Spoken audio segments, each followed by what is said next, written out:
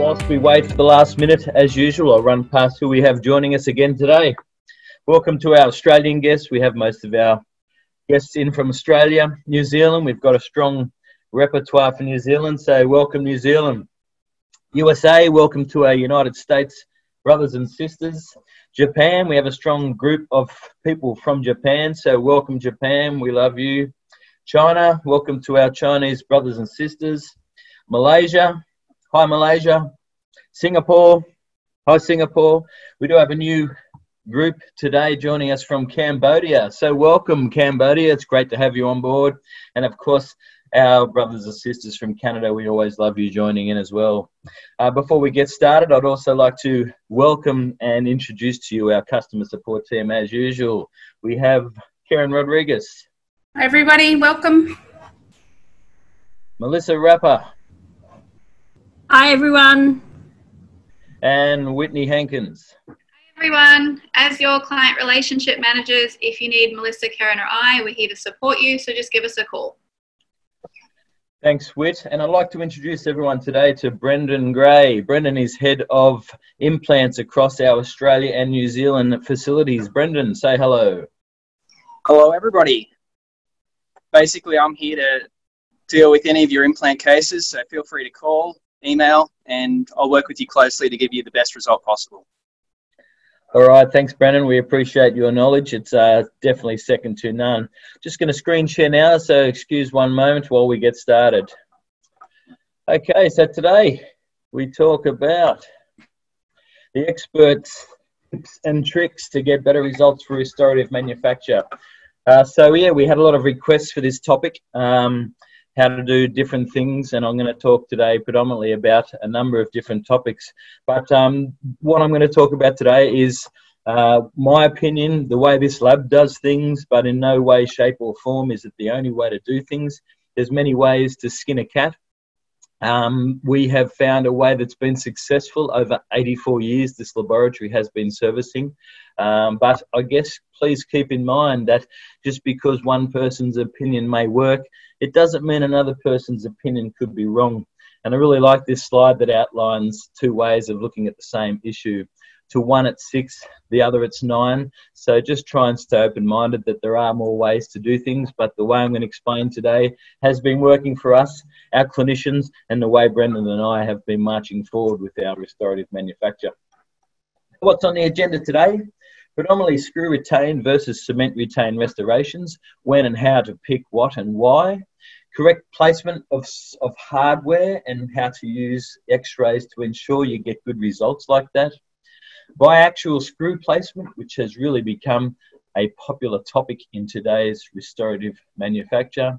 Our most popular topic today will be healing abutments and how customizing the results can give premium results, and what the experts do to get those results by using customized healing abutments, and then duplicating that in your impression taking technique, I think is another important component. We will be dealing with both digital impressions and traditional impressions for these topics, so don't panic if you have digitized your front end, that's fine. If you haven't, that's fine too. We're going to cover both sides of the coin. So cement retain using a customized abutment preferably, and a cement retain crown, or a screw retain restoration with a screw in it, as pictured here on the right hand side, lettered B. What do we look for when we make our decision, screw retain versus cement retained? Ideally, retrievability has most predominantly been the biggest selling point for a screw retain restoration. Should we need to retrieve the restoration, it's very important to have one that we can, that allows that to happen. Aesthetics comes in a pretty close second. There's no doubt it's super important to enable the aesthetics of the restoration to be maintained.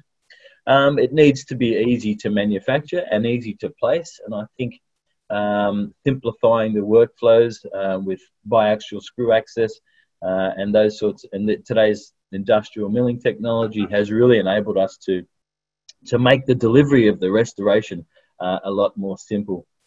The cost, this always must come into it, predominantly or especially in today's economic environment. People are shopping around. We have a lot of pressure to compete, so cost really does need to come into it. Something that's super important to me is hygiene. We need to ensure the patient can keep it clean. Aesthetics and function are paramount, but hygiene runs a very close third. So we'll need to keep that in mind today. Longevity, make sure the restoration will last, hopefully as long as we promise the patient it can. And strength, and I think that has a lot to do with the longevity as well. So these are the topics we're going to touch on. We're going to see what restoration best suits for all of these topics. So cement retain restoration and screw retain restoration. Retrievability for screw retain, there's no doubt, is the #1 factor. If something does happen, we can remove the composite, remove the restoration, and replace it very simply. We're not having to cut off or risk further damage. But there's no doubt a cement restoration does have an edge when it comes to aesthetic. There's simply no hole in the restoration, so that's important to a lot of clinicians. Hygiene, because it's probably pretty similar for both, but I really like the screw retain restoration because there's no chance of cement being left in the bonding site or the cementation site, and I think this is the main reason why screw retain crowns are on the growing in popularity. Cost, this has definitely turned around. Years ago with traditional manufacture, the cost to manufacture a screw retained crown was far greater than the cost to manufacture a cement retained crown. But with today's latest industrial milling technology, we can see that has really flipped around in entirety, and the cost of a screw retained crown is more efficient or effective than the more expensive cement retained counterpart. I think screw retained crowns are far easier to manufacture. We're just manufacturing one restoration with a bonded interface, where cement retained restoration, we're basically trying to manufacture two and trying to keep the cement easy to bring out. Longevity wise, not sure that one would be better than the other. There is questions that they sometimes believe with there's no hole in the occlusion in this area here, that the longevity and the strength of the restoration may be better. Personally, I don't think it is. Maybe back in the wax, cast and layered restoration years, that could have been the case, but today with superior products such as monolithic translucent zirconia, I don't think that would play much of a role. So these are the things we look at, and there's no doubt I think the trend is toward a screw retain restoration. We're definitely making more of those today. Should you choose a cement retain restoration, I think it's paramount to use a customised abutment, and this will ensure that our cement can be easily removed. Cement and gingiva do not get on. You can see the cement easily will come out here. We have a sub-gingival restoration, or when we used to manufacture these restorations with prefabricated abutments, it was a nightmare for the clinician to get the cement out, and I think it became a big problem. With cement retained prosthesis, I hear a lot of people saying I use retraction cord, but packing retraction cord is ineffective in preventing subgingival cement accumulations. Here's a study done back in 2011 saying cement has been shown to extrude apical to the retraction cord prior to cementation. So if you do use retraction cord to combat the cement being packed subgingivally, a definitive negative result will occur. And ideally, peri-implantitis, if the margin is subgingival, there will be residual cement 100% of the time. A study back in 2013 showed 100% of the time there will be some residual cement left in the cementation or bonding area. Peri-implantitis may then ensue, leading to loss of implants and often the adjacent teeth. A study done in 2009 and another in 2011, both showing that the negative result to cement retain restorations, components of the bond or cement not being able to be removed. And 80% of cases of peri-implantitis are secondary to subgingival cement accumulations. So I guess this is probably why we're seeing chronic growth of the screw retain restoration. Hygiene is paramount. So gingiva hates cement. Get out of there and focus on the screw retain restorations. These sorts of results are pretty scary, but I guess if you do have cement, this is what can happen.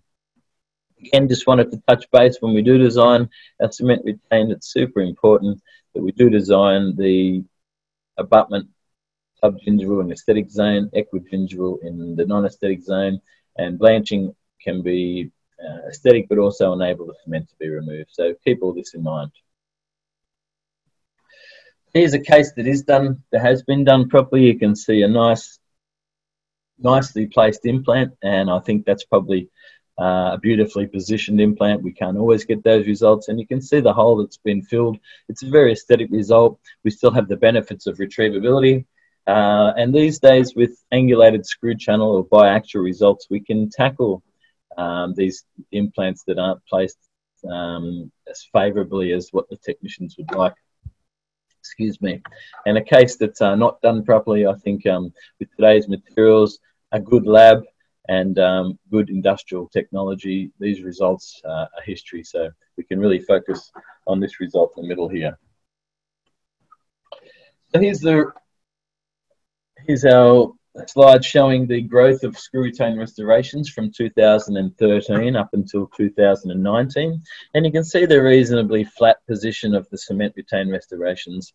And I just approached our data analysis team here at Race Dental head office for this slide, and it came in this morning, believe it or not. I just had time to add it to the presentation, and it really shows the growth of screw retain restorations. And for these reasons, such as hygiene and retrievability, I think this is why the experts choose to do a screw retain restoration over and above any of the others. Correct placement. Too often we see impressions taken with impression copings that haven't been placed correctly. So help us to help you. Please provide us with the x-ray of the impression coping, even if it's done traditional impression coping or a digital impression coping, i.e. a scan body. Feel free to send the x-ray in so we can be sure that the hardware has been placed correctly prior to the intraoral scan or traditional impression being taken. On the left-hand side, you can see what it looks like or what you're looking for when any hardware hasn't been placed correctly. And on the right-hand side, a new x-ray that's taken of the same case after it has been placed. And we see a lot with these narrow platform trends these days, the narrow platform trend of implant placement and subcrestally, and a lot of bone growth disallowing some of the hardware to be placed. So please ensure your x-rays are done and sent to the lab so we can work with you in ensuring that the restoration will seat accurately first time. So this patient presented with peri-implantitis 3 years after the restoration. You can see the initial x-ray indicated that the crown may have been seated correctly, but on the new x-ray you can see that the subsequent x-ray on the right hand side shows the implant and the hardware not placed correctly. When you're assessing your x-rays, have a look at this curve here. This little curve here, when you take an x-ray perpendicular to the x-ray and the hardware itself, you should see a straight line of where the two hardwares meet. If I just remove those, you'll see the curve on the left, which definitively shows that the x-ray has not been taken perpendicular to the two parts of hardware, as opposed to the right-hand side that has been. So always looking for that curve and that straight line to show that a perpendicular x-ray has been taken. Only a perpendicular x-ray can truly show complete and proper placement of hardware. Keep it in mind. The importance of correct positioning. And this here is why radiologists want two views.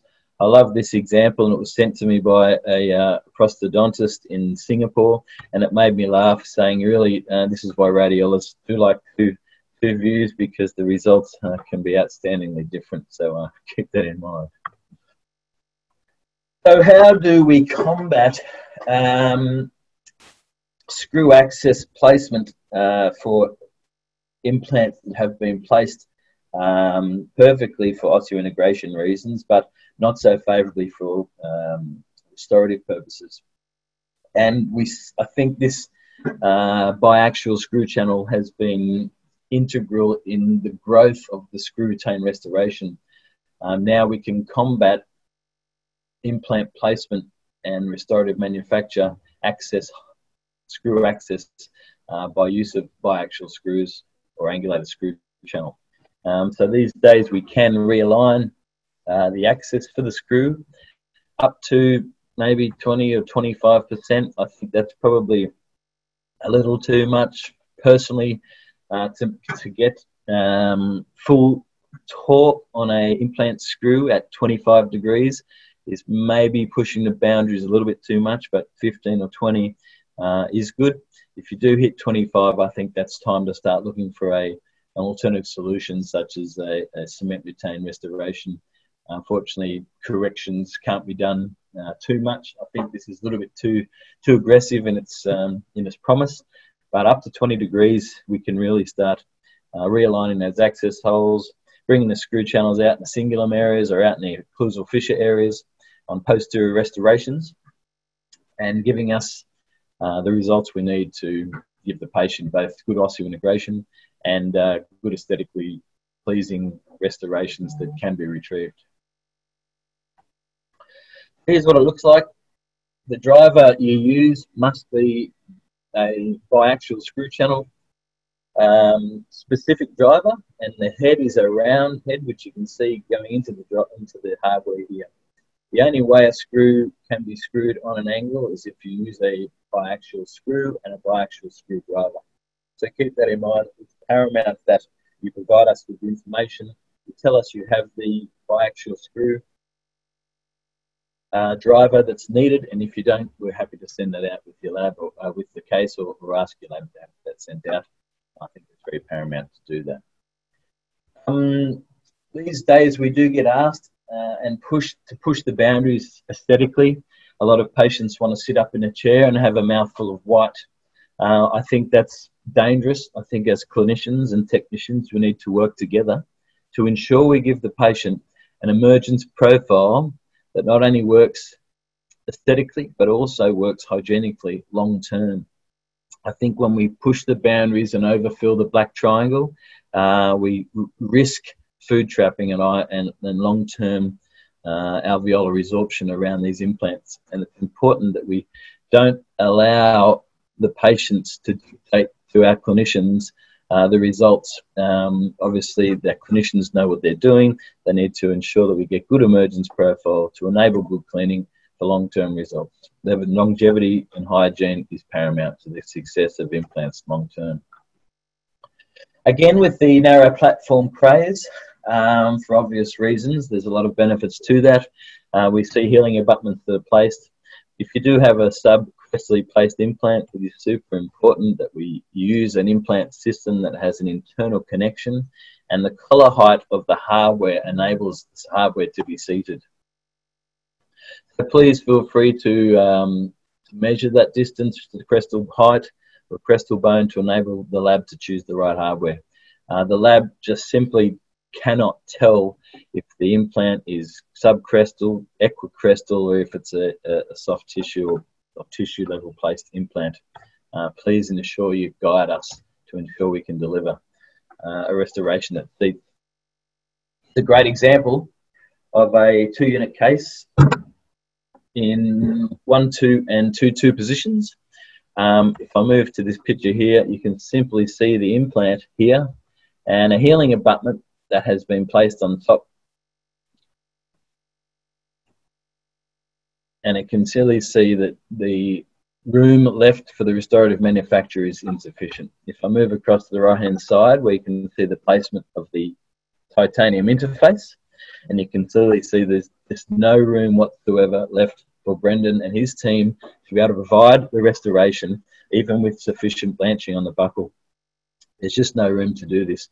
And if we do restore it under the guidance of the dentist or request of the dentist, the results aren't good long term.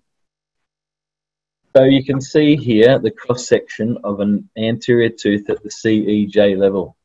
This is what that looks like, and the lateral and the canine, etc. If an implant is placed and placed well in the correct position, you'll see it sitting around about here. just like that lateral I showed you a moment ago. Unfortunately, we need to create a tooth that's a lot larger than that emergence profile position of that implant. Here's a posterior tooth that came in digitally. You'll see here's the hole that the healing abutment, the narrow platform healing abutment left. Here's the cross-section of the tooth that the laboratory has to make. And this is a big problem for us. This is what the restoration ends up looking like. And when we bond our titanium interface in on the bottom of this restoration, you can understand where our problem lies, and it becomes fracture in this area here. So please help us help you. Use the largest healing abutment possible, or even better, customize your healing abutments. Give the lab what it needs to give your patient what they need to get a good result. Use a healing abutment that mimics the diameter of the cross-section of the natural tooth that's being manufactured, that we're replacing, should I say. Emergence profile needs to mimic the natural tooth CEJ level. Here's a prime example of what it should look like. A pretty much exact replica of the restoration we're matching. Give the laboratory these restorations, these impressions, this foundation, and we will get a nice aesthetic long-term result that will last and last. How do we do that? I believe customized healing abutments ensure a perfect soft tissue management. You can see here a healing abutment here with nice composite. This can be, you can use composite. We have our clinicians that use Duralay. We have clinicians that have PEEK solutions or PEK solutions in these areas. But you give this nice cross-sectional area to the lab and we'll ensure we give you a nice result back. Very, very helpful. Once you have a soft tissue that's healed correctly, we need to ensure we get that duplicated with customized impression coping. This photo shows a traditional impression coping placed and then composite pumped down into that region to ensure that we get, the laboratory gets a complete duplication of the emergence of that case. Here's another case sent in. That you can see it doesn't need to be super pretty. On the right hand side we've got a customized impression coping. You can see the emergence of that customized impression coping on the lingual or the palatal, and emergence on the buccal or the labial, that marries exactly, so that we can ensure we give an exact replica of what has been created in the mouth, and the design of the top shows exactly the same result. If it's screw retained or cement retained, it's designed together and fused to one where we need to. So please feel free to give us the results that we need to give your patients what they need. Okay, we've got a couple of questions coming through. I might leave those to the end. We have Karen vetting the questions. So Karen, if you have any good questions there at the end, feel free to ask those. I'll throw it over to you when we're done here. Thanks. Here's an excellent case done by Greg G. He's an awesome dentist, does some beautiful work. We have a case, and you don't need to provide us with the healing abutment. Greg actually pulls the customized healing abutment out and sinks it into some lab putty here on the left-hand side, lets it set, then puts it back in the mouth. Sends the laboratory this lab putty. We then get a customized, a titanium interface, pop it into the lab putty, and then Brennan and his team run some wax around this area here to create a duplicate of that. That's then placed in the model and used to manufacture a customized tissue to duplicate the shape of the customized healing abutment.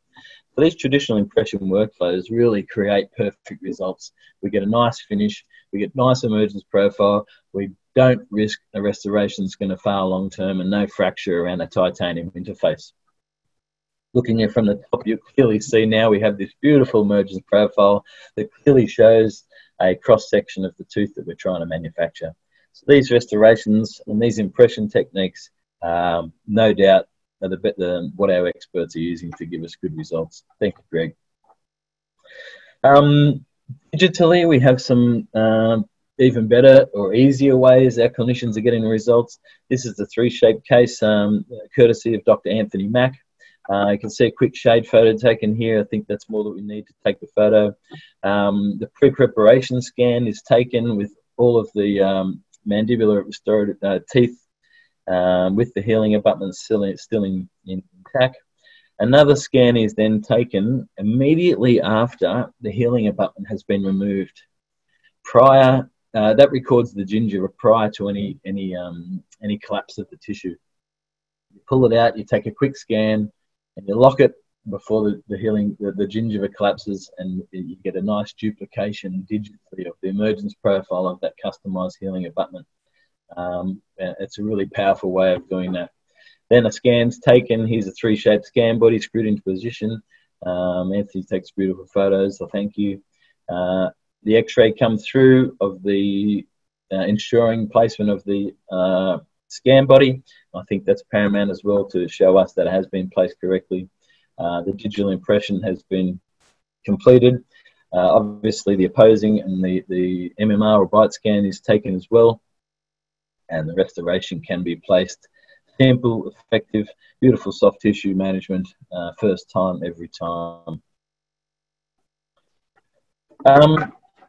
Here's another case.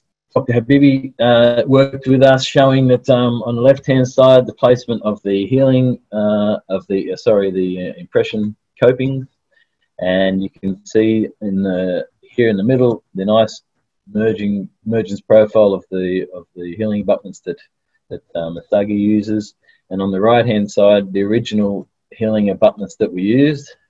And here you can see where we've cross-pollinated the narrow platform healing abutment as opposed to the emergence of the nicer, wider healing abutment, and the results are a lot nicer. We can get a nice emergence profile, guaranteed strength, and it really is an excellent display of the importance of emergence profile, predominantly at the healing stage. To help us to help you, the lab is governed by the impressions you send, so please practice these techniques, learn from the experts, and the lab can help you. When we do place, we want zero pressure, mesially and distally, because there's no movement of the tissue. So we will not give any blanching mesial and distally. We will not blanch palatally or lingually, or very rarely, but we will blanch on the buccal or the labial for aesthetic purposes. But it must be careful. If we have a very thin gingiva on the buccal or the labial here, and we place our implant, not only does it blanch the tissue, but it pushes the tissue downwards. So when we design our abutments, if you see we have the margin a little bit lower than what you would normally like, it's probably because there's not a lot of gingiva on the labial, and we're worried that not only will it push outwards, but it will push downwards as well. So just keep that in mind, especially for those of you that do still like customized titanium abutments. It's really important that you understand when Brendan and his team are designing these abutments, they're thinking about placing them according to the thickness or the amount of gingiva, and so keep that in mind when the cases come in. You can see a prime example when there's not a lot of gingiva in this area. Not only does it push out, it pushes down and exposes the aesthetics. So again, consider using a customized titanium abutment. We have a lot of questions coming in now, Karen. I'll just get you to hold on those again. We're nearly done here. Here's a case done by Dr. Stuart Dean, oral and maxillofacial surgeon. Here's the shade photo that was taken. He then do an initial scan of the healing abutment, get all of the natural dentition in and around the area. We then remove the healing abutment and take a quick scan of the emergence profile of the restoration of the healing abutment that has been left, lock it in, and then place the scan body for the acquisition or the digital intraoral scan. That scan's taken. It's a little bit hard to see here. There's a flat edge on this scan body here, and this flat edge here is all the detail that outlines the depth, angulation, and rotation of that implant in a subgingival position. So now we have all that information that's subgingival now amplified supraocclusally to enable us to know exact rotation, depth and angulation of that implant. And this is where digital impressions shine. That comes to the lab. A crown is autonomously positioned. We make any adjustments we feel necessary. We then cross-section that restoration on a number of cuts to ensure our emergence profile is correct and the blanching is correct where we need or want it. And then the crown is completed and the restoration or the model is completed after that, and they meet up. And you'll see these sorts of fits can only really be done using digital technology. The occlusion's double checked, interdigitated with the opposing occlusion and through articulation, and the case is sent back for placement. This is an opalite restoration, so we're going for strength. I think it looks pretty good. The bite is then checked, and this is what we were talking about before in this area here. Don't fill the black triangle in too much. I really enjoy working for the oral and maxillofacial surgeon. Stuart Dean obviously gave me the details of how deep the crestal bone was, so I knew how high to make my contact area, compliments of the Tarnow rule, and over time you can see the growth of that gingiva covering the blackness or greyness of the implant here, and also growing up and filling these black triangles. And I think this restoration will look so much nicer with the gingiva growing back up into the papillary areas. There's no doubt when we get it right, we work professionally as clinicians and technicians, we can get these sorts of results. Compliments of Dennis Tarnow and his iconic study, who produced the 5mm rule, stating that when the distance from the contact point to the interproximal osseous crest is 5mm or less, there is complete fill of the gingival embrasures with an interdental papilla. And I really, really love his studies. I was reading his studies recently in the Compendium of Continuing Education in Dentistry, and he also quoted that one of the biggest hurdles of restorative dentists still need to overcome is the realization that intraoral scanning of crowns and dental implants is now just as accurate, faster, and in the long run, less costly than traditional impression techniques. And I think he's come a long way, and this is why we've far surpassed the critical inflection point where more of our impressions for crown, bridge and implants are being received through intraoral scanners than are through traditional techniques. So here's a case. When we do get it right, here's courtesy of Dr. Michael Tam.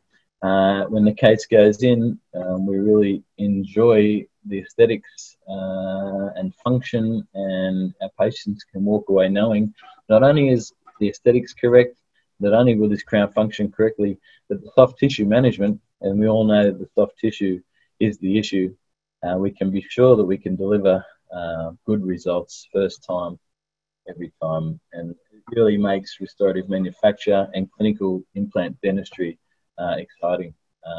Come a long way, and I thoroughly have enjoyed it. So I guess that leads us to the end of our half hour. I'm 3 minutes overdue. Karen, I did see a number of questions coming through. Would you be able to maybe light one or two of those up? Yep, I can see that there is one particular question here from Dr. Taylor, just asking about implant brands. Can Race Dental restore most implant brands? That's an awesome question, and it's probably a huge question that you need to, or clinicians need to ask when embarking predominantly on a digital journey. The implant scan body must marry with the implant libraries that the laboratory use or have. So Race Dental currently can manufacture on every implant currently available in Australia and New Zealand.